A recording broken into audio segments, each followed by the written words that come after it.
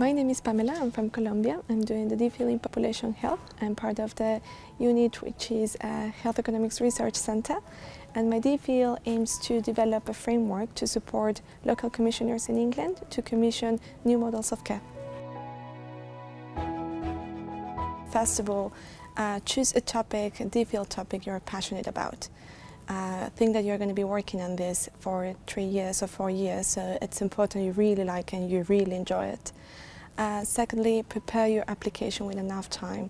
So it's not only about the research proposal, but you think you have to prepare your transcripts, all the documentation that is mandatory, and also contact professor that or the professors that you would like to work with.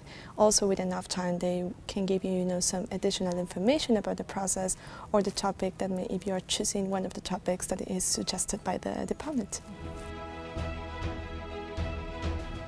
Well, I chose the DPhil in population health because for the last 4 years I was working on health policy and more precisely on priority setting in health. And I found that was my passion, that I really enjoyed the topic.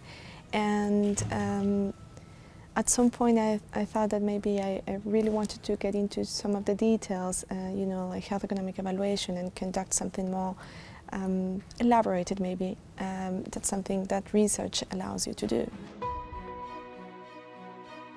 So many things to say. Well, first of all, it's such a beautiful city. Each corner is full of history and architecture is just breathtaking. The college life also adds a lot to the equation, I would say. You have the chance to be connected with people from different disciplines and from different countries, and that's unique, very enriching experience.